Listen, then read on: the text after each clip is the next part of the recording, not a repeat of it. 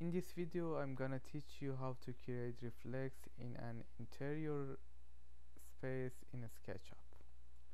First of all, we are going to make a group from the whole scene. Okay, then I'm gonna copy the whole object. There you go. Then I'm gonna delete the floor on the copy and scale it in opposite direction.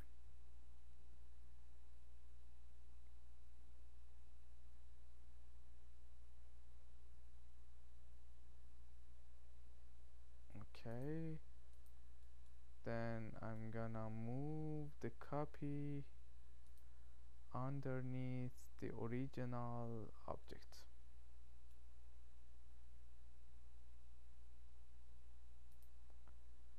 Okay, now we are going inside the building and select material, select floor material and change the opacity. There you go.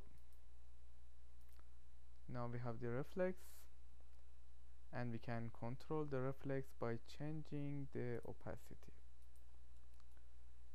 I hope you enjoyed this video.